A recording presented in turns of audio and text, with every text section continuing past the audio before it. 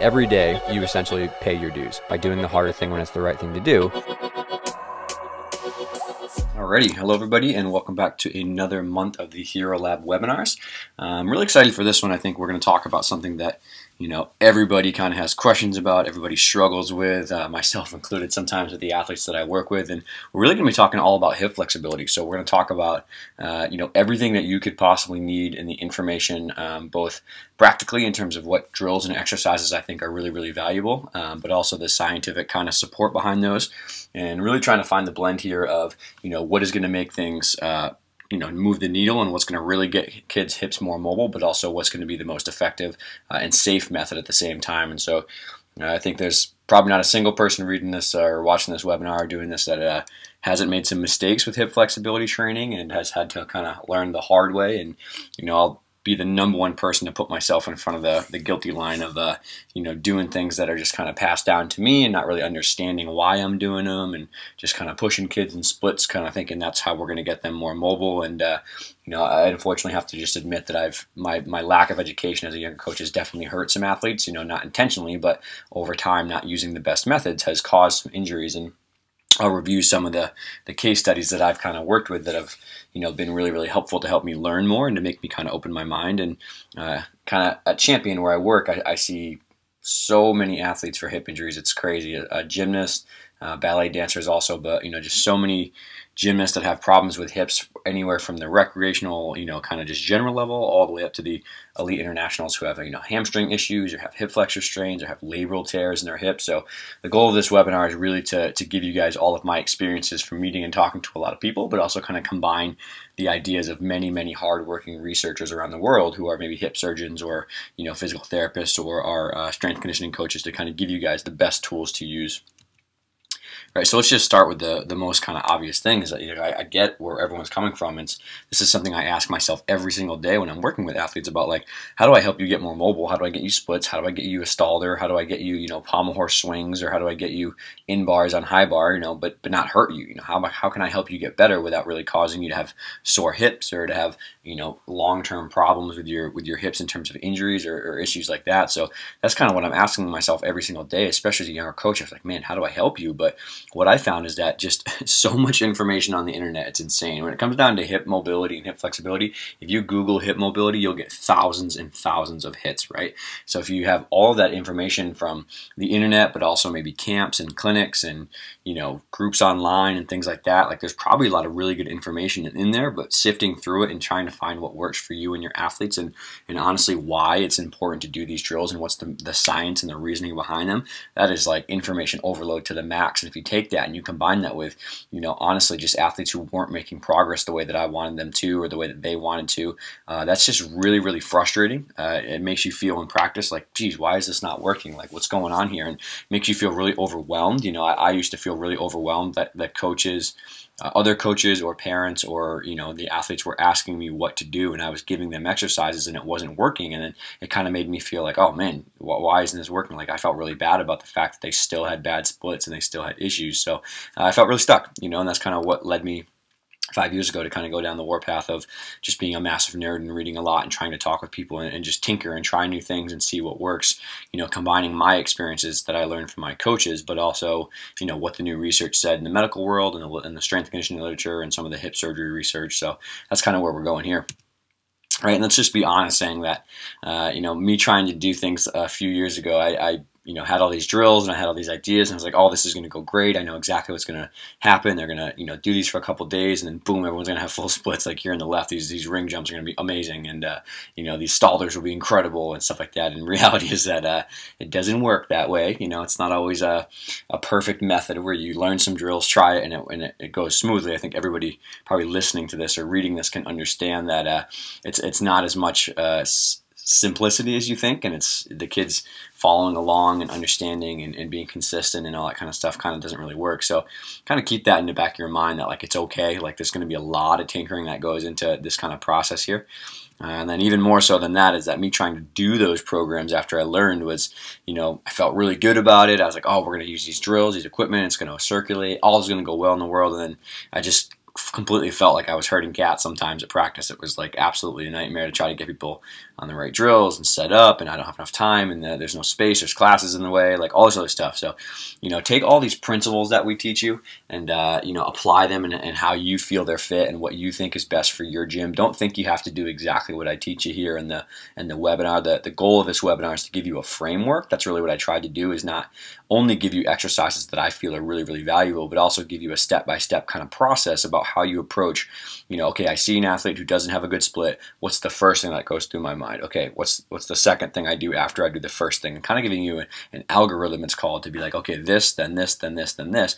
And then you can plug in all the drills that you like, things that fit your equipment, things that fit your time, right, the amount of staff that you have. And the cool thing is that if you learn the system, you can then add in new drills as you find them, or you can tweak things based on the athlete. You're not stuck in this rigid box of doing 3 or 4 drills every single day, or just stretching, for 20 minutes and oversplits every single day. It gives you a little bit more, kind of understanding of why you're doing it, and then it allows you to kind of be in control and say, okay, I see this problem.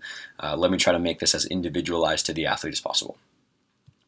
Okay, and then let's take a big step back and think about, yes, it's good for gymnastics and injuries, but, what's the biggest reason we need better flexibility, right? So if you take somebody like this is a medical screen for someone for hip flexor stiffness and for quad stiffness. It's called the Thomas test, and I'll talk about that later. But if you take somebody who has a really stiff hip flexor, like you can kind of see her leg is not in line and parallel with the table, that's kind of what we're looking at. If you take somebody who has this limited hip stiffness and you add that on top of a lot of back handsprings, right, well, unfortunately you can get is this, right? And I think for someone who's maybe not a medical provider, what you can see over here in this line here, well, that is a L5 spondee fracture. That's a stress fracture in the spine, and people have called this like a stress fracture. They've called it a spondee fracture. Just different medical terms to refer to what's going on here. And essentially what's happened is that she's put so much pressure on this bone right here, this joint, from back bending without using her hips and kind of putting it on her lower back, is that she's caused that bone to get inflamed, and then it became, from a stress reaction, it became a full fracture. And now what's happening is this 8 millimeters, you can see, is that her spine bone on top is actually sliding forward, and that's putting a lot of pressure on some of the lower back structures. This is unfortunately, career-ending spondee fracture where the athlete was unable to get back to gymnastics. Was in so much pain, just couldn't do it. And this is not taken from Google. This is not taken from a medical journal that I found. This is one of my athletes that I coached 5 years ago. This was a level 9 that we worked with. That was a senior. She really wanted to go to college and compete. But unfortunately, this all caught up with her, and it caused her to have a lower back fracture that was, really hard for everyone involved. It was hard for me because at the time I was just at a grad school. I was her physical therapist who was trying to help her. I was also her coach who was trying to make her programs and get her better. Her parents were really struggling with the amount of pain she was in, rightfully so, and all of the coaches felt really overwhelmed, and it was just devastating to watch her go through that at the end of her senior year. And she ultimately decided to not do gymnastics. She transferred schools and didn't pursue her college gymnastics career. That was really hard for all of us involved. So I really hope people can feel the gravity of that decision not decision, but the decisions that I was making in practice and PT that were leading to, unfortunately, not the best results. And I wrote a blog post about this called "The Worst Day in My Coaching Career," and that was when she called me and told me she had this stress fracture. So, this is why we need to think about flexibility. It's like, yes, it's important to have beautiful back handsprings and leaps and jumps, but in terms of a health and a quality of life, this is flexibility in hip and shoulder. And another lecture we talked about is one of the most important things to think about with lower back injuries and many other injuries as well. So, we get the actual injury, but then on top of that, look at all these things that always come along with one of these big time back injuries, right? Or hip injuries is, now they're at risk for another injury.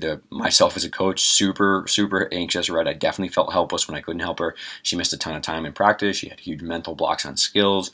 She wasn't making progress, obviously, because she was in a lot of pain. She wasn't training. And then, she was unable to compete. But even if we have an athlete who doesn't have a severe back injury like this, they're just always struggling with limited hip flexibility, right? They're not going to do it well at meets. And then, rightfully so, like I said, her parents were, really, really worried about what was going to happen to her back long term, and so was she. So that's kind of where we're moving here. And the upside to this is that now, thankfully, because you're here and you're dedicated to learning more, you're going to be able to help these athletes. You're not going to let them slip through the cracks.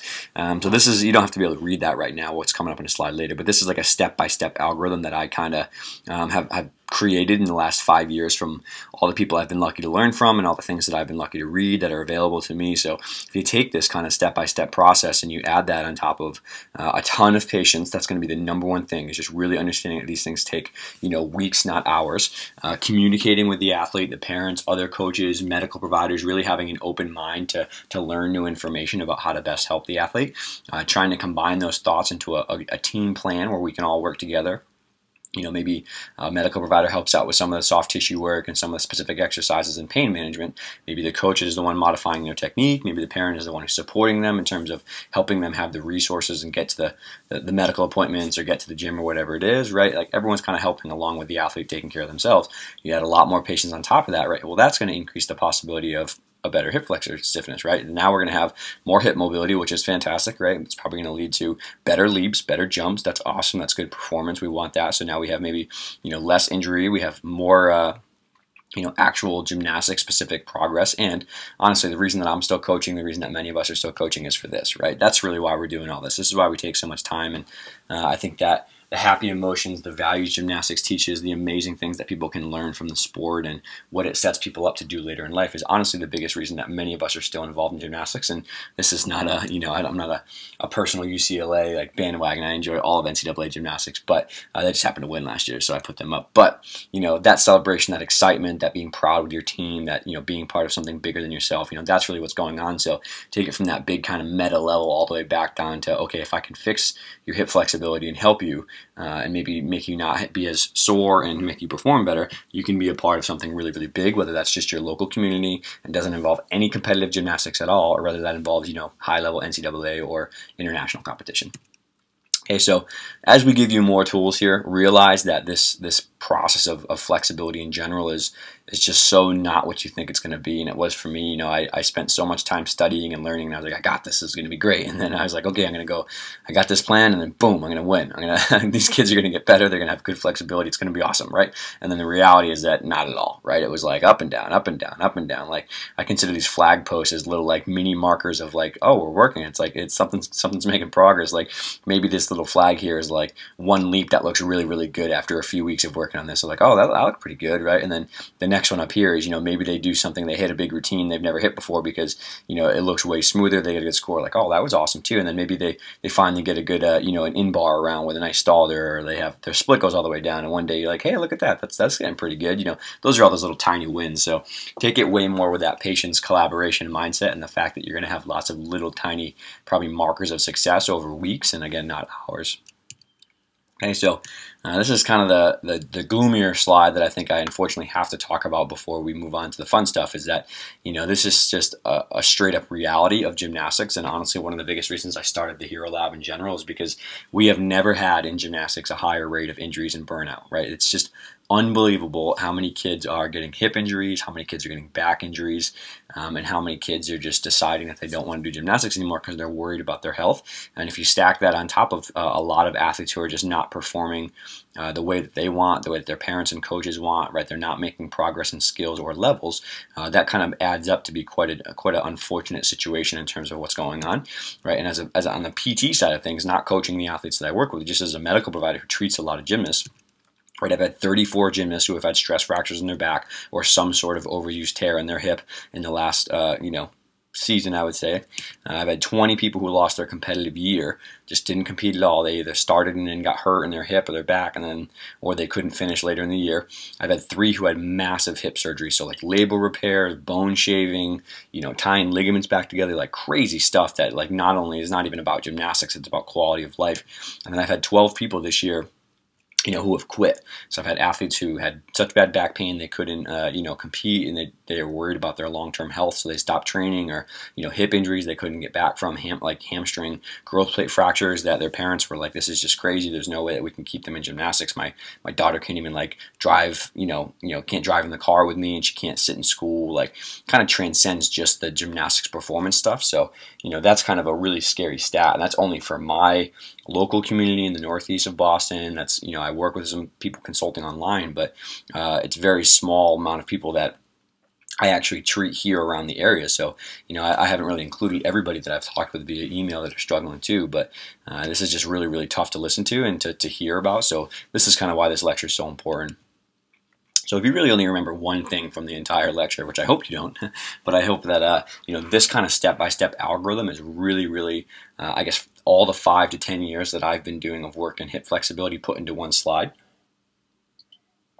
which is, I don't know, slightly a little bit saddening, I guess. This is a little bit, but all the research I've learned from, all the people I've been lucky to learn from coaching, I'm really lucky that I work with some of the best medical providers in the world, and I've been able to travel around the world and talk with these people, and I kind of just absorb and soak up all the things they find really valuable, and I combine it with what I kind of think about. And this is kind of the step-by-step process we'll talk about. We'll talk about like starting with the base and then working from screening to soft tissue care and strength and control and technique. And if you listen to or you've read the shoulder webinar, you're going to see a lot of similarities between this lecture already, right? And I did that intentionally because it's the same system, right? Whether you're talking about the upper body or the lower body, the same kind of step-by-step process is going to occur, and you'll see a lot of differences in the exercises and some of the anatomy, but it really matters that you understand that this is kind of a good approach for most of these things. It's not only about doing the best flexibility drill or the best active flex drill or having, the best strength program. It's all of these things put together is really going to be where you win.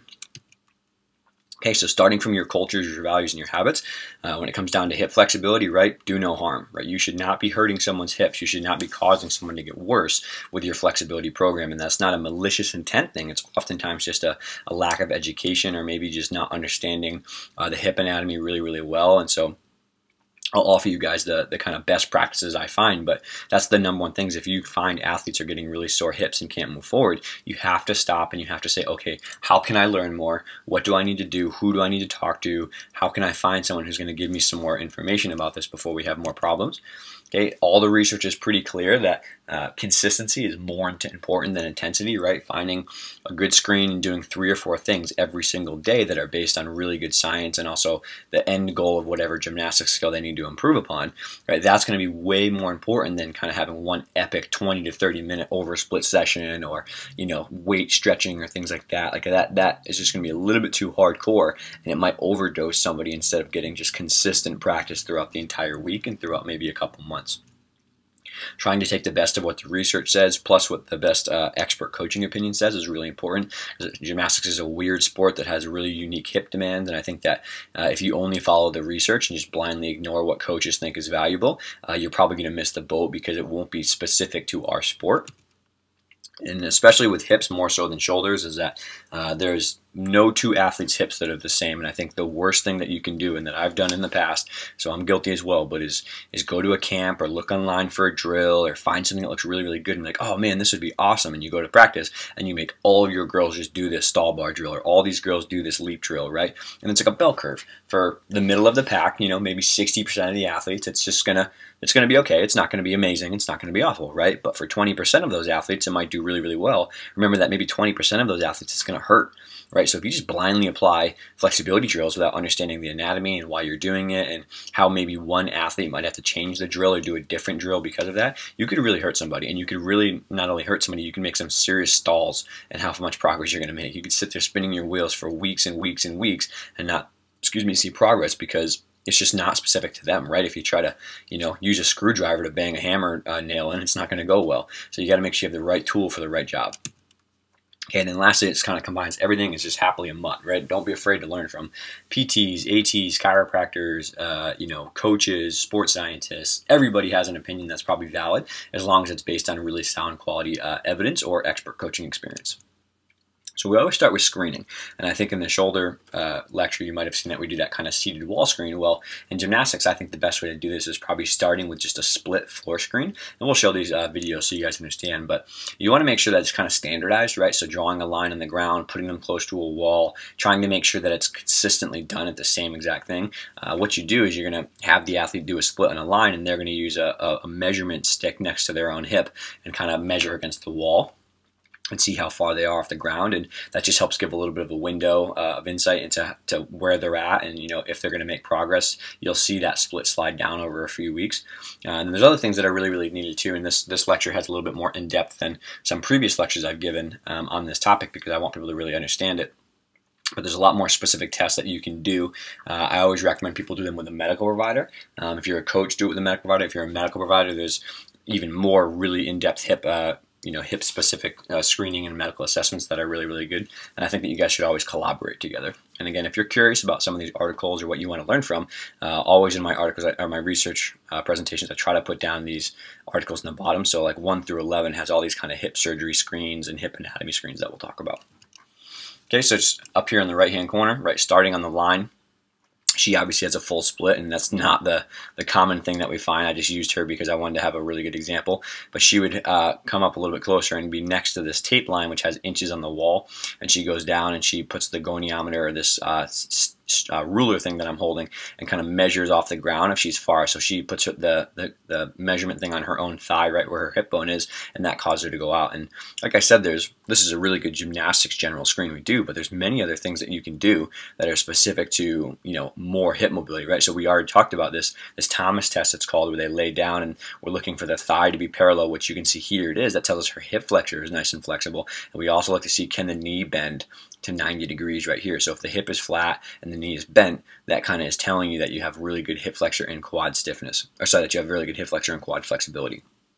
So you can do that one, right? You can do a straight leg raise. You can do a band-assisted straight leg raise. You can do what's called a Faber test. You hold the hip and it drops it down. You want to be about 1 fist width away from the table here, right? But these are all medical-specific screens that are general. And even past this, there's things called the Craig test. There's X-rays. There's soft tissue assessments. There's range of motion assessments. There's so many things that you can do with a good medical assessment to narrow in on, okay, it's not the hamstring, it's the quad here, and it's the inner thigh, right? Or like, okay, maybe it's not the hip flexor stiffness, it's maybe an arched pelvis position, or maybe it's something going on with their ankles causing them to arch when they land. Like, there's a lot of different reasons why somebody can not have hip mobility. And I think starting here for coaches or for general people is good, but always partner up with a medical provider who really understands hip anatomy so they can give you a much more specific plan.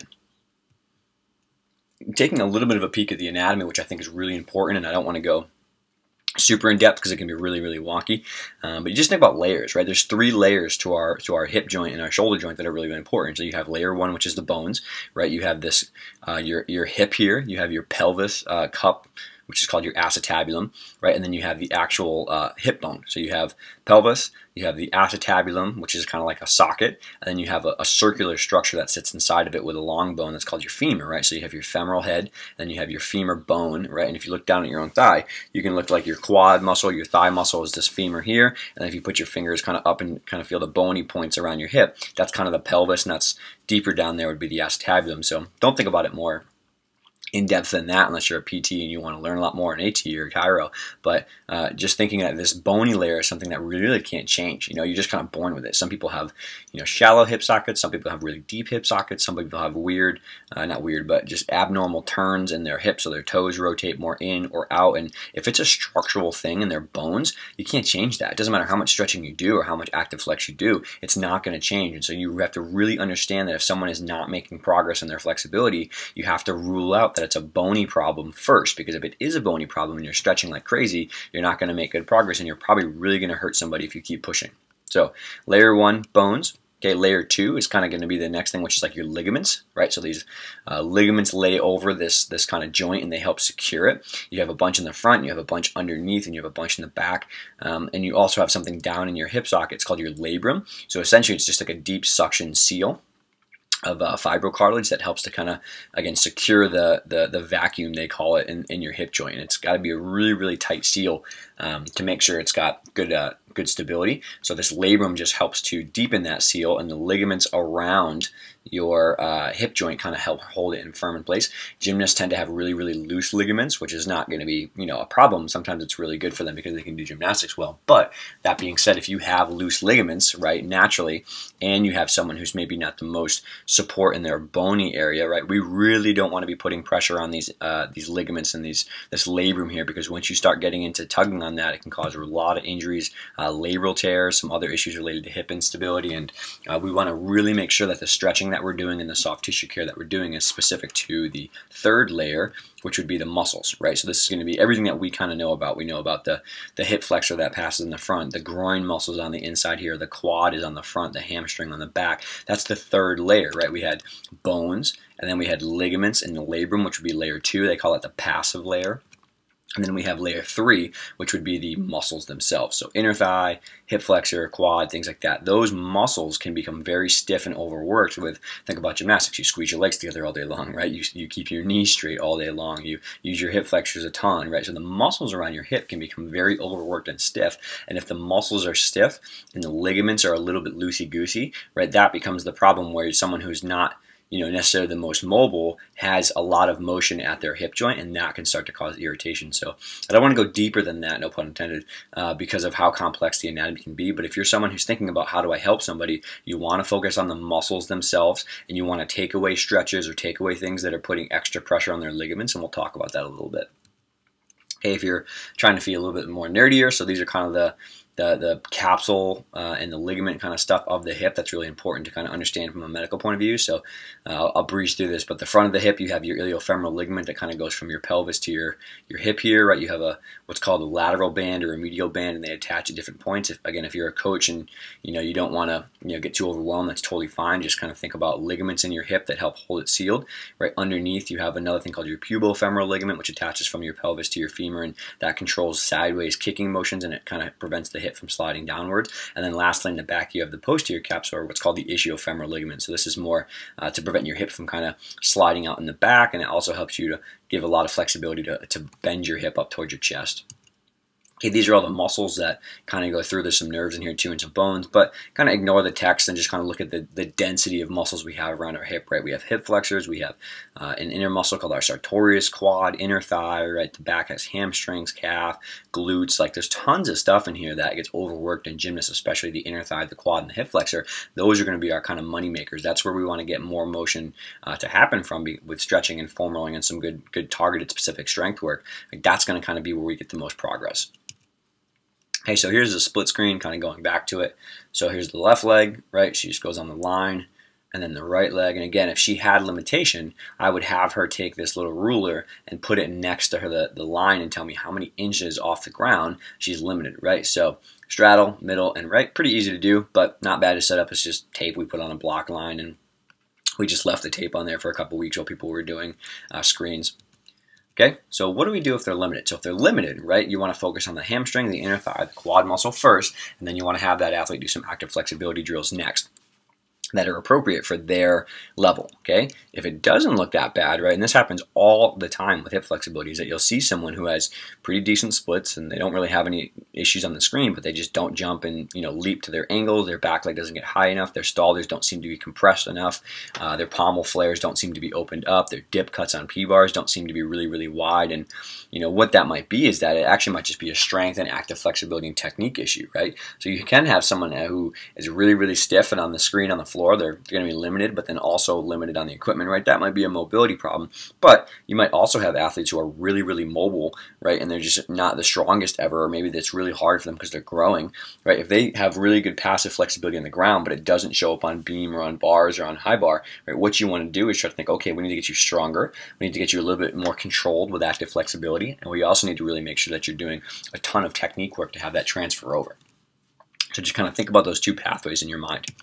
Okay, so the next thing we're going to do is really talk about soft tissue care, right? And we're going to talk about specific to the hip versus the shoulder in the last lecture, right? Especially with the hip and the femur, the more you grow and the more you train, the more overworked those muscles get, right? If your bones are growing faster than your hip muscles can keep up with, that can be a really big issue in terms of having stiffness in your groin, in your quad, and in your hip flexor, but also it can cause you to really struggle a lot in gymnastics, right? You're going to have to, longer legs mean you gotta put more muscular force to lift them up. You're going to have to do a lot harder strength drills to support some of the ranges of motion that you need, right? If you're overworking those muscles because of how long your legs are and because you're growing, and then you put that on top of normal squeeze my legs together, kick my toes, things like that, that's why those muscles get so stiff. And the way we want to kind of manage this is through regular soft tissue care every single day. We want to make sure we're doing specific foam rolling and specific stretching drills that are targeting just those muscles in that third layer, not the first or the second layer that might put pressure on bones or ligaments. And so there's a lot of really good articles on like systematic reviews on stretching, foam rolling, why does it work, what do we think's happening, and I'll highlight some of them, but I really want people to have access to all these articles if you want to learn more. I included some at the end as well, but if you're on the geekier side and you're trying to figure out what's the support for me changing the way that I'm stretching, right? Why am I going to do certain things now versus 10 years ago? A lot of it has to do with the enormous amount of research that's come out on stretching, foam rolling, and hip surgery and hip injuries and things like that. So keep that in mind if you want to find out more. Okay, so what are we doing for foam rolling? Again, this is based on some big studies that have looked at the effects of foam rolling, why foam rolling works. Essentially, we think that it's getting the muscle to relax. It's probably just reducing what we call tone or some stiffness in that muscle in terms of blood flow and also increasing the water content, so hydration of the muscle. And then it just kind of feels good when you do it with a lower intensity, right? Articles kind of suggest that we're definitely not breaking up scar tissue or doing any, fascial distortion, which is definitely a thought that I had in my mind earlier in my career. And what I really realized is that it kind of makes sense, right? If a foam roller was enough to break up the fascia and was to form scar tissue, then the forces would be so high in gymnastics that you would absolutely explode when you landed, right? And that's my friend Urson Religioso brought that up with, the concept of these studies when they first came out. It's like, man, that makes sense. If a foam roller could, break up fascia and distort, fascial adhesions, then the 15 times body weight and ground reaction forces that a double back does to you would make you absolutely explode. So what we think is now happening is that the muscles are just relaxing because of, the way our nervous system is just like, oh, that feels pretty good. Like, oh, it's a good massage. Like I can just chill and I can relax, and that reduces that tone of that muscle. And the research also shows that going really, really hard on a foam roller is probably adverse to what we want. Again, we just talked about muscle relaxation. If you're pushing on the foam roller so hard that you're squinting and sweating and it's like, oh my God, this is terrible, right? Your body's probably not going to respond to that well. So what the research studies did is they had people foam roll at different intensities, kind of low, 0 to 1 out of 10 discomfort, a middle 3 to 4, and then a higher end 8 to 9. And they found that people who were in that kind of middle sweet spot did just as well as the people who were rolling really, really light and actually did a little bit better than the people that were rolling really, really hard. So the stretching comes from a couple big systematic reviews, which is where they look at all these big research studies, and what they found is that they looked at 26 studies and they did over a huge statistical analysis of like how many days per week, how long do you need to stretch, and how much per muscle group should you stretch, and what type of stretching should you do if you want to make range of motion increases. And we'll highlight the study, but essentially they said that about 5 minutes of stretching per week, so about 2 sets of 30 seconds done every day, 5 days per week, with maybe a 6 day, not 7 wasn't that much more effective, but doing that every single day per muscle group seemed to be the most ideal to help increase range of motion when it was specific to the muscle groups. And then from my point of view, this is not in the research, but I think the really important things are proper alignment and technique, and then trying to do these things in a circuit, like we'll talk about doing screening and then soft tissue work and then control work and then kind of strength work in a row around in a circuit. It's probably going to be better for you than just doing one epic stretching session long term. Okay, so here's an interesting example from an athlete I worked with. She was a college gymnast who came home for the summer, and she was having a lot of hip pain on her right side here, and she was having a lot of lower back pain. And so when I had her do her splits, like, look at this. This is a pretty good split, right? She's a sophomore in college now, and she has good left split. Her right split is almost all the way down, and she has a straddle split. So for her to have these full splits, right, and then on the table, these are those tests again for soft tissue. So clearly she has a stiffness in her hip flexor, right? She's nowhere near flat to the ground, if not being a little bit more. And then this other test called a Faber test is just there to look at inner thigh flexibility. And there's versions of this test where you see, okay, is it maybe more of the arch in your back? And she wasn't that case, right? Even with those other tests, she definitely had inner thigh soft tissue problems, and her leg can't drop down. So she doesn't have hip flexor flexibility and doesn't have inner thigh flexibility, but still has a full split. Like, well, what's going on here, right? Well, you can see here she's cranking on her back into an arch to try to get lower, and what she's probably doing is she's pulling on those first 2 layers of the hip, right? She's probably pulling on her bones and she's pulling on her ligaments a little bit, and those are stretching out extra to make up for the limited hip flexor mobility here. So this is probably why she's having so much pain in her hip, and her ligaments and probably that deep joint structures are probably getting really, really beat up because they're trying to get overstretched to make up for the stiffness. And this was the product of her maybe not understanding about proper hip flexor stretching and quad stretching and thigh stretching we'll talk about, but also not doing a holistic program that did active flex and control work, and strength work and eccentrics, kind of combining everything together. She was just doing oversplits. She was just holding oversplit for 2 minutes, and it just led to limited return on investment. And probably over time, not that splits caused her injury, but over time with competing in a pretty brutal competitive season in college, she started to have back and hip pain. Okay, so takeaways here, focus on the muscles, not the ligaments. And again, consistency is more important than intensity. Don't go crazy with oversplit stretching. Use this step-by-step process and what the science suggests as the really kind of the best way to go about this. Okay, so here's some just examples here. So foam rolling of the back of the hamstring. Again, we're doing 10 passes or about 30 seconds at a 3 to 4 out of 10 discomfort level.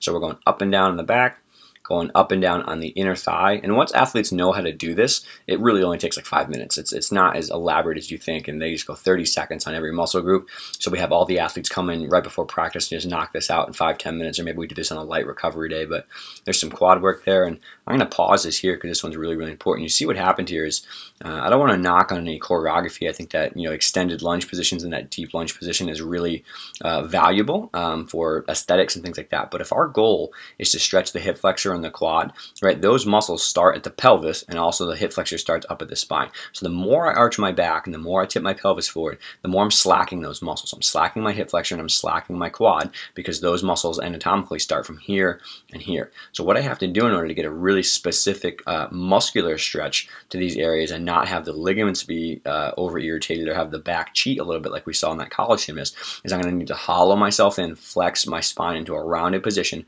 really engage my glute on this side, and I'm going to push down on my front thigh to activate my core a little bit. And you'll see her do that in a quad and a hip flexor stretch. And what that does is, when you set yourself up in a proper alignment and then you really keep a focus on, okay, brace my core, squeeze my glute, and then move forward, right? What you have is that really mobile athletes who maybe haven't been stretching the soft tissue, they've been cheating with their ligaments of their back, they start to feel a huge stretch in their thigh.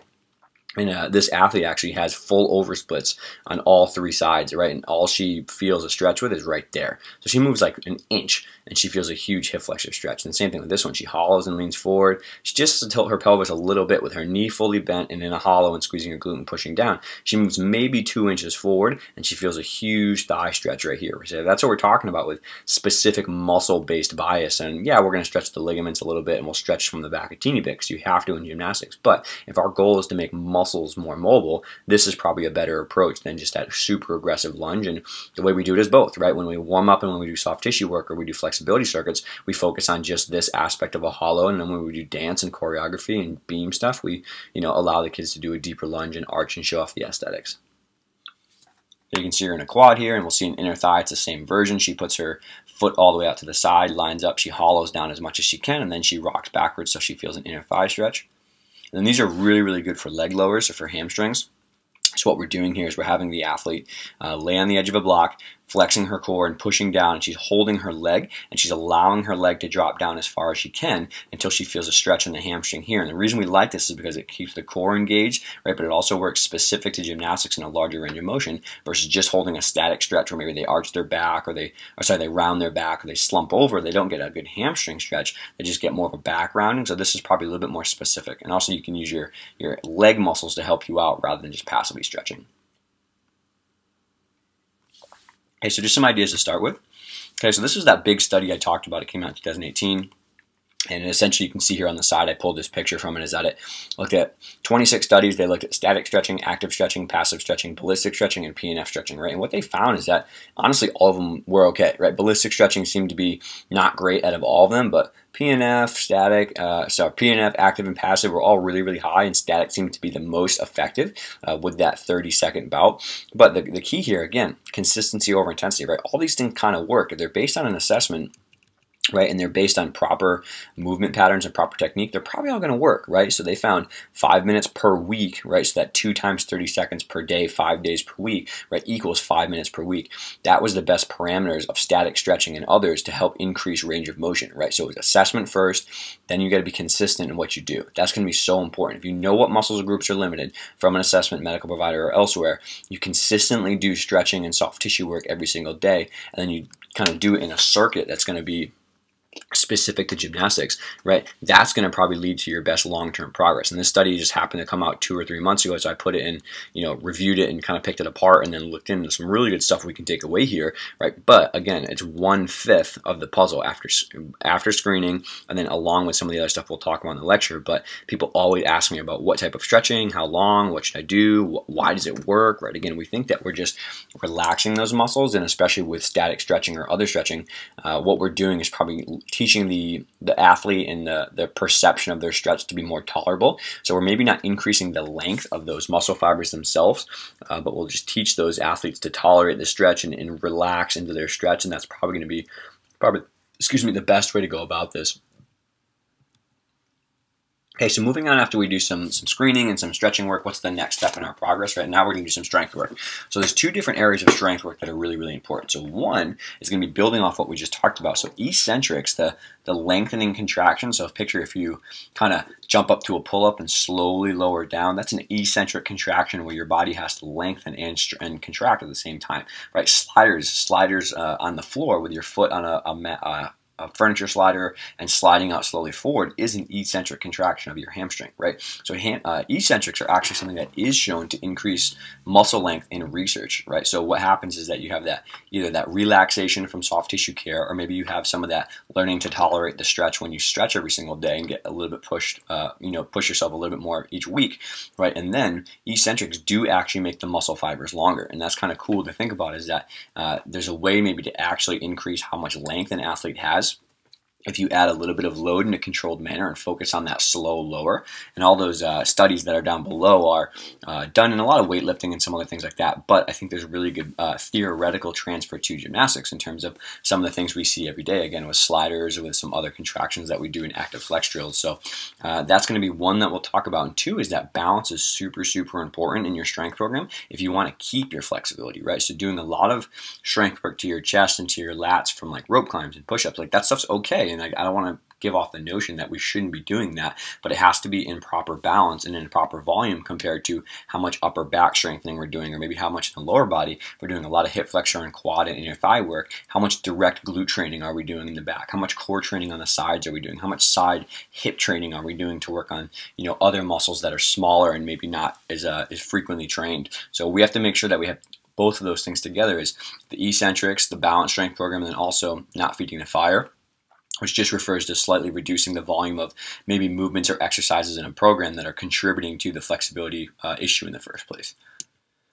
Okay, so for eccentrics, what we're going to probably do is 2 to 3 sets of 5 repetitions with a 5-second lower, and this can go up to 10 repetitions for more necessary times, right? But 3 things you can do are just split sliders, right? You can do single leg deadlifts, focusing on that slow lower contraction, and you can also do split squats. You can do things that just focus on the back leg as well, right? For the strength balance, the way that we approach this, and what I program for a lot of gymnasts who come to Champion, is giving them a home program of 2 to 3 sets of 10 to 12 repetitions on a bunch of different exercises for their hips, their glutes, and their hamstrings. It's not that they're not doing box jumps and sprints and sled pushes and other groin or inner thigh work, things for beam, but what they're trying to do is balance themselves out, right? And the male athletes that come, it's almost the same thing. We add a little bit more for their shoulders, obviously, because that's their bigger problem, but a lot of athletes struggle with stalders or jams or pommel flares or dip cuts or things like that, and we give them 2 times a week accessory work to their hips and to their core that helps fill in some of the things maybe they're missing because they're so strong in their other muscles of their thigh. So this applies equally for men's, for women's, and for a lot of other disciplines in gymnastics that have, again, any type of straddle, any type of pike. I know there's a few athletes in trampoline who have to get into a very deep pike to do things like that, and sometimes their hamstrings are limited. Some single leg deadlifts or some split sliders might be a fantastic way to enhance their mobility to get into a deeper tuck or to a more efficient flip.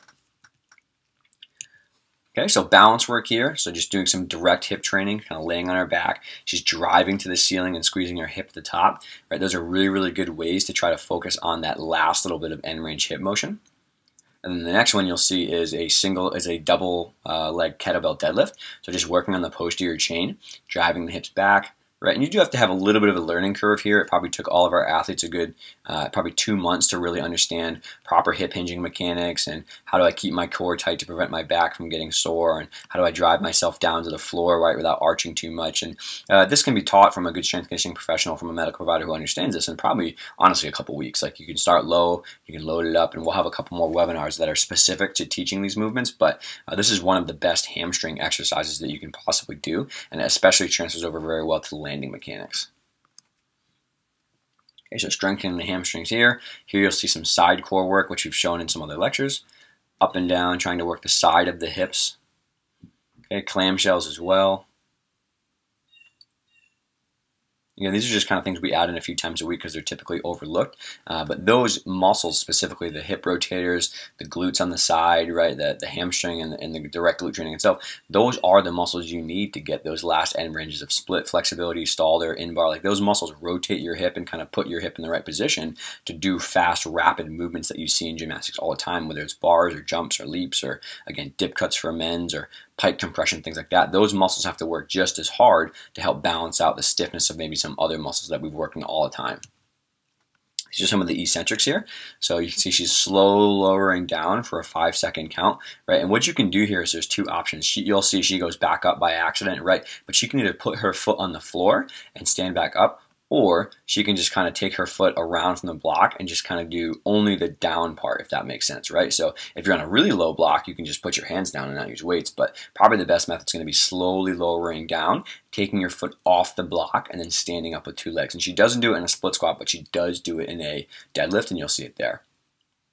So again, slow lower, trying to go eccentric contraction for the back leg, and then a slow lower of a hamstring.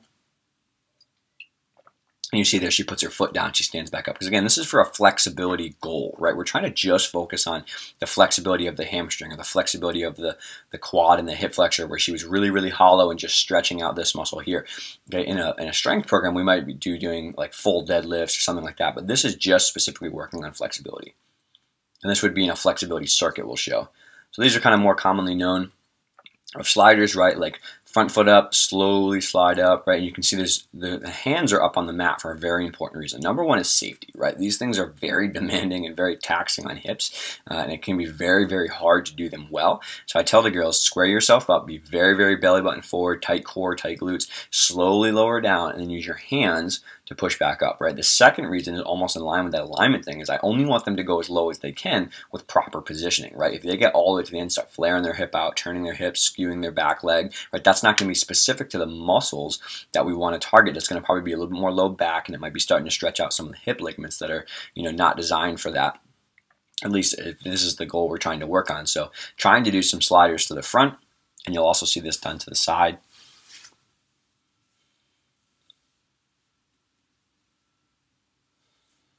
Good. So you'll see these, they do a couple on each side, usually 5, and this is kind of the outside direction. So she slowly slides down sideways into a straddle split, and then she uses her hands to help pull her back up. Right, just focusing on that slow, lower contraction. Okay, and again, why are we doing these? These are what's shown in research to actually help with some of the flexibility and the length of the muscle. Okay, so don't feed the fire is something I always talk about with people just because it's an error that I made as a younger coach that was huge, limiting to like long-term flexibility gains. Or if you have somebody who has really stiff hip flexors and really stiff quads, right? Maybe the problem is that they're doing so many leg lifts and so many L holds and so many L rope climbs that it's causing them to not make progress in their splits and their flexibility, right? So it's not that we don't want to do them, it's that maybe for that athlete we can modify that and we can do a different exercise to complement half of their work so they can still get their core strong and still get their arm strong, right? But in a different way. So one of the reasons we like to do this, or one of the ways we like to do this, is just reverse slider crawls, right? You can see in this position, her hips are open or flat, she's squeezing her glutes, but she's still working on core and she's still working on getting her shoulders strong. This might be a better exercise for those athletes with really, really stiff shoulders over just doing more leg lifts and more rope climbs. Maybe you can knock the volume down of these and supplement, and as soon as their shoulders get more mobile in a couple weeks, you can add these back in and focus on a nice slow lower. The other way we see this is in rope climbs. A lot of kids doing L-hold rope climbs, doing leg lifts. They may also have, again, I know you're trying to work core and legs. It's really important for bars. But if you get so stiff in your hip flexors that you can't open your hips for a full split or for a sprint, right, that's going to be a big problem. So what you might be able to do is still work on your upper body with horizontal rows. But again, this is the hips are flat, the hips are open, right? We're not going to contribute to hip flexor or quad stiffness. This is kind of like that addition by subtraction concept for a few weeks. You can still do plenty of exercises to get strong, but you're not going to contribute to the issue. And then maybe over 3 or 4 weeks, you can add back in some of these exercises that are more, kind of those staple gymnastics exercises we need. Okay, so moving on the third step now. So sorry, fourth step. So we have screening. We've done some soft tissue work. We've done strength work, and now we're going to finally move on to control. And this is kind of active flexibility. It's what a lot of people understand are really, really good and really, really important drills. And you'll see a ton of drills in here that I like, but things I've gotten from people that I think are really, really valuable, right? And the reason we're doing this is because just doing passive flexibility on the floor is not going to automatically get you a big split, a big split jump on the beam, an in-bar stall, or the ability to step in for a toe shoot or do a jam or things like that. So just because you have it on the floor, we talked about, doesn't automatically mean you're going to have it on the actual equipment, right? So strength by itself is not going to help you get there. You need something to close that gap between the strength part of just being on the floor, or maybe having individual muscle strength, to actually a gymnastic specific pattern. The way that I really like to do this is through active flexibility drills, right, but also just through basics. And this is something that Nick Ruddick talks about a lot. It's just, you can never go wrong teaching proper basics, right? Giving them perfect basics and shapes and flat lines and dimensions of, tapping is going to be always endlessly good to have return on investment, right? I think that from a gymnastics technical point of view, we understand that, but from a flexibility point of view, the best way to start to incorporate these things to actually show up in gymnastics is not to start with a really fancy drill or a really fast technical drill. It's to start with, can you lay on your back flat and get your arms over your head? Can you just swing on a bar and get your shoulders to open up properly, right? Doing a 10-minute basic circuit maybe a couple times per week, especially in line with a flexibility circuit that we'll talk about, those are probably going to be the best ways to make these things show up long term. Okay, so active flexibility drills, we'll see a couple here. So this is more for straddling, but this is called a reptile slide. So she's just kind of on her side, her hands are under her head to make sure she's nice and flat, right? And she's pulling her knee up to her elbow, right, up and down, and you'll see some progressions of this. So next is a standing version, so up and over a beam, and I like doing these on crank beams because of how you can adjust the height based on the athlete. You can also do these sideways. So the hands are on the head here just to allow cheating. I don't want her to swing her hips or push down on the beam with her hand and to hike her leg up higher. I really just want to see her only use her hip muscle and try to keep good proper core engagement and alignment here. Up and over the wall, and the next progressions you'll see are kind of some of my favorite for a group.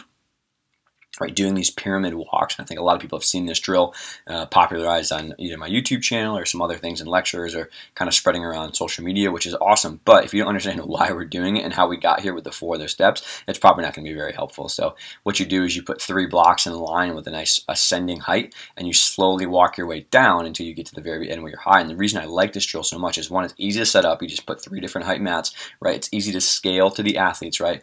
Heather in this picture is not the tallest athlete, so she has a lot more work on these top ones here, but if you have an athlete who's really, really tall, you can put another block at the end that's higher. If you have some really, really small compulsory or recreational athletes who are maybe younger and they can't even start on this green block, you can have them do panel mats on the other side, and you can do kind of like a Congo line fashion where you have athletes work their way down and get harder and harder and harder versus having to set up 45 different drills for different athletes. So they do this sideways.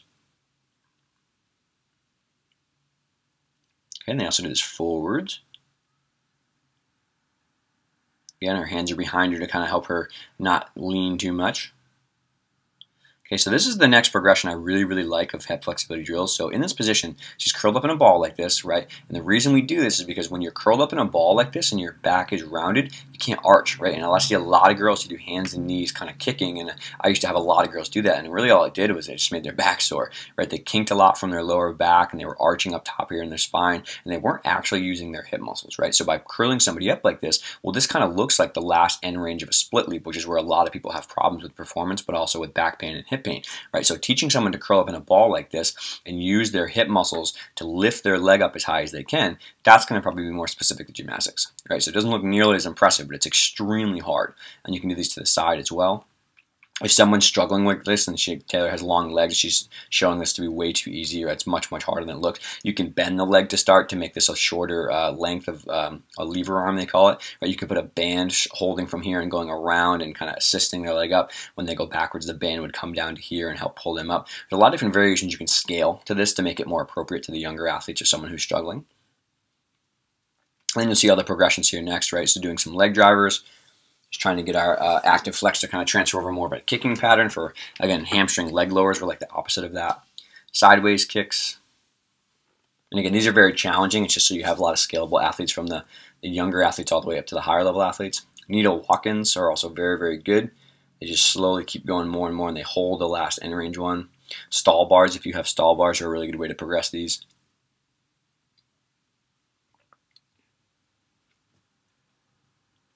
Okay, and you'll see that a lot of these just progress naturally based on the athlete's ability. So if you have older athletes, you might get to some of these. If you have younger athletes, you're probably just going to be doing some of the more simple drills that they can do well and not kind of cheat with. But all these active flex drills are going to be, again, the fourth part of that circuit that we're going to talk about at the end, trying to transfer over the screening. We know what's going on. We did some soft tissue care. We did some specific stretching. We've done some eccentrics. We're filling in that strength balance. This is how we can kind of complement moving down the pathway of actually making it show up in skills. Okay, and I'm going to definitely, I tried to make it green so I could highlight that these are not my drills, right? Like, I've gotten these from so many other people. There's a few that I've created here, but I want to just definitely shout out the amount of other coaches that I've gotten these from, because there's no way that I would have good information if it wasn't from just kind of learning everybody else. So here you'll see again those 5 dimensions of a flat line that Nick has people do, which is laying flat on your back, laying flat on your stomach, standing with your arms over your head, doing a handstand, and then hanging from a bar. Can you do those 5 positions with flat, open hips, right? Open shoulders, obviously, but also can you use your new hip flexibility just to be flat in a line? And you'll see that there's some times when she struggles a little bit and her knees pop up because she's still working on this. But can you just get overhead, right? We do a lot of basics with uppers and lowers to try to build in the shoulder flexibility, but also the lower body kind of lower ab strength to help our hips work a little harder. So they do 10 uppers, 10 lowers, 10 togethers, and they do the same thing on their stomach. 10-second hold, sorry, as well. I think I got this off Flow Gymnastics somewhere. But then upper body as well. Okay, trying to work in just the upper component. She should have her head a little bit more tucked in, but that's okay. Again, arching, trying to work on the hip flexor opening up. Trying to work on it for gymnastics specific tapping maybe. Okay, doing a little bit together. This is a hard one for her. Okay, doing some rolling drills. Can you keep your hips flat? Can you engage your core and engage your glutes in just a flat shape where you learn how to control different positions of gravity pushing down on you? Good. And then I do a lot of wall shaping. I think that wall shaping is a really low risk, kind of easy way to kind of learn the scooped position that's so important in many drills. So what you'll see happen is they're going to do 10 seconds in this position. They'll flip over and do 10 seconds with their hands in a back hamstring position. Then they'll flip over to their hands. They'll do 10 seconds with their feet on the wall, 10 seconds with their hands on the wall. With their feet on the wall and their stomach up in an arch position. And again, it just kind of incorporates global arching and global hollowing as a specific shape first, and then it moves on to actual shape changing and tapping. Yeah, again, just trying to find ways that are not specific high level hip drills like kicking or dip cuts and things like that. That are specific to just shape changing. So hollow arch shape changing, hanging from a bar. You can do it on the ground, on our back, and on our stomach. And then lastly, we can do it in a handstand with a spot, trying to work on turning over for tapping or for back handsprings and vaulting and things like that. Again, for a lot of guys too that maybe work in moys or tapels and stuff like that, I kind of think that those are all probably really applicable for their hip and shoulder mobility before you move on to high level drills. All right, so lastly, moving on here, we're almost finished, is, if you get all the best flexibility drills, the best active flex drills, the medical provider to screen them, and you do everything right, but then you finally get to the end of it and you don't actually work on technique and gymnastics specific skills, unfortunately, that's going to fall apart, right? It's not going to last too long, and it's not going to really show up in the things that you want. You're going to feel really frustrated. The athlete's going to be curious about why it's not actually working out, and the biggest reason is because it's not specific, right? If you had to, learn how to throw a baseball, it doesn't really work to get your arm nice and loose until you actually learn how to throw. Same thing goes for gymnastics, right? If you did all the best flexibility in the world, but you don't actually learn where your hips have to go in a split jump, or learn how to get your dip cut drive, or how to get a good stalled or snap at the bottom, how to scoop and drop to the bottom and bounce the bar, like, it's not going to go well. So you always got to make sure that you do techniques specifically based on what goal is, what skill you're trying to improve, whether that's, jumps, leaps, again, dip cuts, pommels, whatever it is, right? And that would be probably a weekend lecture, which is what a lot of people already have, but it would be an entire lecture in itself to go through the specific drills that are good for, hip or shoulder flexibility, right? This clear hip drill is specific to, toe shoot drill is specific to arm opening and flat hips opening up out of a toe shoot, right? So that might be good for her, but it might not work for another athlete who has a huge problem with leaps or with jumps or with in bars that are different types like stallers. So you have to make sure that whatever you're working on, maybe in your circuit, you say, okay, that last step is I want you to do one drill that's specific to the skill that you're struggling with, and you can add that all together, and that will be kind of the best way to make it tailored to the athlete.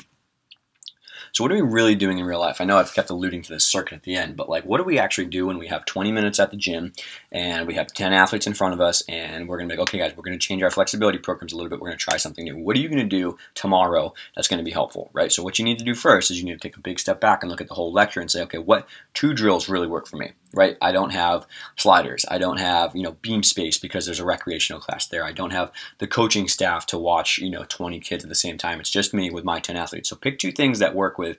Maybe you do have bands. Maybe you do have a stall bar. Maybe you do have some space available on the wall that you can work with, right? Pick 2 or 3 things in each of these categories. So the screening, everybody can probably do if they just have a line, right, or somewhere to look at. You don't need the wall space if it's not essential. Right? Maybe you have some lacrosse balls that the athlete can bring in. Maybe you have some foam rollers. Maybe you have a stick. Some sort of soft tissue specific stretching. Like, okay, a lot of my kids have inner thigh flexibility issues. Their straddles aren't great. Let's do a specific soft tissue to that, and let's work on the inner thigh a little bit with that targeted stretching. Let's maybe do a few of those direct hip training or clamshell exercises or weighted hip lifts. Let's do maybe a few of those beam drills that I like because I have a low beam available, or maybe I can stack up the pyramids. And let's do a few shape changing drills and a few jumping and leaping drills on tumble track or rod strip after. So what I would do is I would screen, do the split, see how it feels on the line, do maybe 30 to 60 seconds of soft tissue, and then 30 to 60 seconds of a specific two or three stretches. Then I would do specific strength work for the opposite side, so the clamshells, the side planks, whatever it is.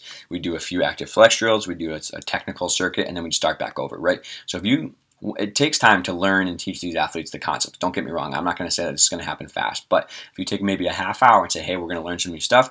I watched a webinar that was really cool, and they had some good ideas. We're going to teach you how to do these things well. We're going to monitor you and watch you do it, not just go, kind of like let you go on your own and see how it works, but we're going to sit here and we're going to walk you through it. But your job is to be responsible for doing it correctly. And then what happens is once they learn the exercises and learn the circuits, maybe you have 3 or 4 circuits that you like, 2 for the upper body, 2 for the lower body, the athletes can knock this out in like 5 or 10 minutes, right? So what we'll do is we'll have 2 times a week, we'll do a flexibility circuit and kind of go back to the shoulder ones for the upper body, but we'll do 15 minutes of a circuit for the upper body, 15 minutes of a circuit for the lower body, and we'll do that maybe once or twice per week. And that's how we've seen athletes make the most progress without getting really cranky hips or cranky shoulders, because we're consistently doing those flexibility circuits twice a week along with our normal daily stretching in the morning, in the beginning of practice, and then also maybe some soft tissue work early before practice. That's been what I have found to be the most significant progress, and because it really had stiff shoulders, it really had stiff hips. So kind of take that, I call these performance complexes, taking the best of what the research offers, medical providers offer, coaches offer, and also some of the more classic gymnastics-based stretching and stuff like that. Combine that in a circuit and use everything available to you. And so here's an example of this. This is 5 years ago, pre-buzzed head with Dave, so you'll see a nice luscious lock of hair. But she's doing some inner thigh stretching, so some inner thigh foam rolling, and she does some quad foam rolling. She does inner thigh again. She was with a little crossball on her hip a little bit before. So both of these done for about 20 to 30 seconds. Okay, and she has her hamstrings as well. Cassie was just really struggling with her splits. You could see in that first picture, just because she had really, really long legs and she was growing really fast, and she went on to become a very successful track athlete, which is phenomenal. But just after the soft tissue work and stretching, we're starting to get a little lower. The only reason I held her leg on the leg lower is because the camera was facing sideways and I wanted people to be able to see it. So normally she would just lay on the edge of the block by herself and do it. But she does 10 leg lowers on each side. And then you'll see her come back and she's actually starting to get a little bit more progress now. Again, the muscular soft tissue is getting better. Okay, we're doing some leg drivers here, trying to transfer again. Her biggest issues were inner thigh and were hamstring. So we're trying to get it to transfer over to split leaps, into jumps, into sprinting, which she was really, really struggling with. Okay, doing just some basic kicks. Some needle kicks will be the opposite of that. You can see I went from leg lowers to the leg drivers to the needle kicks because those are all really hamstring specific. And now we're starting to see a lot of progress, right? She's about 4 inches lower than she was at the start. And, there's no way that that's going to show up, permanently. That was 3 hours later. But I'm not going to tell you that that was like the golden fix. It worked one day and, I have all the secrets. It took 2 weeks. It took 2 to 3 weeks for her consistently doing it every single day before practice, and then maybe doing our flexibility circuits for it to actually show up long term. So again, this is just like the start of it, but consistency and making sure it's based on an assessment is going to be kind of your best point here. Okay, so what do we do with the athletes who just really, really struggle, right? Just really have stiff hips, who just unfortunately, despite all of their stretching, despite all of the screening, just cannot seem to get a better split. And whether that's they don't have enough time in the gym, or whether it's just, again, they just doesn't really work for them, that they're naturally mobile. Again, my I'm a whopping 5'6". I'm probably not going to play in the NBA anytime soon. Just my height just disadvantages me genetically, right? There's definitely athletes who, unfortunately, just don't have the greatest hip mobility, right? But they love gymnastics. They want to do it, and it's their thing, and they're good kids, and they work super hard. They should be in the gym just as much as anybody else, right? So what do you do with these athletes, right? Number one, be a good person, right?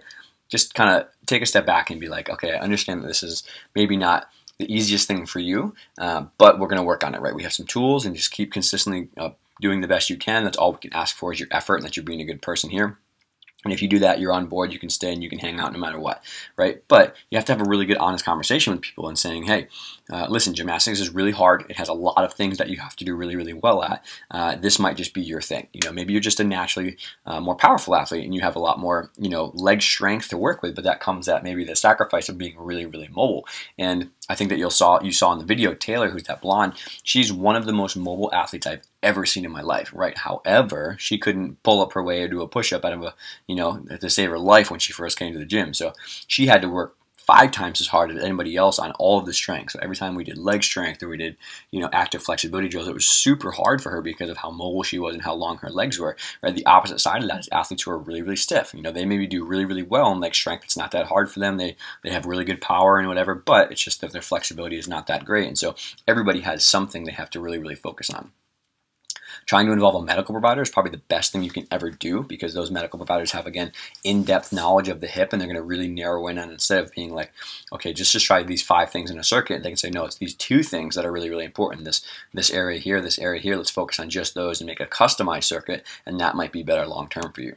Okay, always trying to modify their strength programs. Like we said, don't feed the fire. Addition by subtraction might be the best thing that you're missing. Okay, and lastly, if it really gets down to it, you got to modify their skill profile. Right, so we've had a couple athletes who we've had an issue with their hip flexibility, and every time we try to work these advanced leaps or we try to work new skills that are very hip intensive, they just get a cranky, hip joint, or they get a cranky low back. It's like, okay, well, let's start looking at the code and seeing what other skills you can work on in optionals. I know that's not the reality with all compulsories, but you can definitely try to modify some of their jumps. And think about if you take away maybe one switch leap on floor and you add a different jump to get their fulfillment of their element, or maybe you work on a toe shoot or a free hip instead of a stalder because they're not that mobile in the pancake position, you might have saved them thousands and thousands of repetitions of skills that are going to be really, really painful on their hip joints. So trying to take a step back and be like, okay, how else can we work on this? And I think that in the shoulder lecture we talked about, back handspring skills versus Suk skills or things like that, and on beam and on floor, or maybe on men's parallel bar, doing some other skills that can get PCD value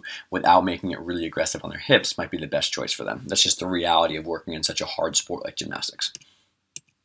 And these are examples of those specific medical things that I made. So obviously I'm lucky to be a medical provider, so I screen the athletes and do medical assessments, but coaches can screen and coaches can do all that stuff just fine. They can figure out what's going on, but you can also work with a medical provider and get a specific program that they do. And so I made these all for the athletes. This is an athlete on this side who was having a lot of trouble with her hip flexibility and maybe some shoulder stuff, and this athlete was having a lot of problem with calf flexibility as well. So we screened them out and said, okay, this list, when you come to practice, if you can get here 10 minutes early, run through this list one time, right? And if not, when we do flexibility circuits, this is your list. You're going to do this list because this is super specific to what you need help with, right? And I've even had athletes who they can't get here after school on time. They just one isn't enough during the week, and I say, all right, well, maybe you can knock this out on Saturday in the morning, just real quick if you have time, and take you 10 minutes. And I know that's hard and it's unrealistic, but athletes who really struggle, they just need to spend a little bit of extra time on it. And again, open communication and a good discussion about why it's so important for your health and keep you safe and keep you progressing in skills. Sometimes athletes buy in, they're willing to do it. Hey, so here's just 2 slides of a ton of research articles that really opened my eyes to why I changed stretching. I know a lot of stuff we've talked about in here is really not what traditional gymnastics talks about. And again, I was in that same boat of just doing passive stretching and oversplits. And we still do some static stretching after, in our warm up, and we still do stuff. It's not that we don't do that, but we've just changed, completely overhauled the way we approach flexibility training based on what articles and research were coming out. So these 6 articles were extremely valuable to me to kind of open my eyes to be like, okay, maybe there's something else I need to think about. And so if you're someone who's on the nerdier side, or you're trying to find, almost like a defense argument for why people are like, no, we can't change, we can't do anything differently, I would point them in the direction of these articles and be like, okay, well, take a peek at some of these and, really understand the material and think about what they're saying happens in these big, big research studies. And these scientific facts are very, very high level across many, many studies. It's not just like, a randomized We picked 5 people off the street and tested their flexibility and tried to see if they got better. These are legit. These are really, really good, well done studies. So these are 6 really good ones, and then these are also really good ones as well. More so about why foam rolling works and what happens when we stretch, and how much stretching is enough. Again, this article down here was that big study, like the 26 reviews and a systematic review about how much stretching works. So that's a really good one to do if someone asks, why don't we hold for 2 minutes anymore, or like what are we doing? Just because again the pressure on the ligaments might be a little bit higher after 60 seconds. So just really good tools for you guys to use and have. Okay, these are the more specific references if you want to look them up online. So we have quite a bit in here that you can do. I'll put these in the notes section as well. And thank you guys so much. I mean, if you're here and you're listening and you want to get new ideas, I mean, that's just unbelievably valuable to the athletes that you work with. So if you have questions, which I'm sure many people will, that's totally fine. I'd love to have a discussion about this on the Facebook channel. So head on over there and post your questions if you're confused about it. You can also email me if it's something you want to talk about private, or you can message me. That's fine too. But I thank you guys for being here, and I will see you guys inside the group.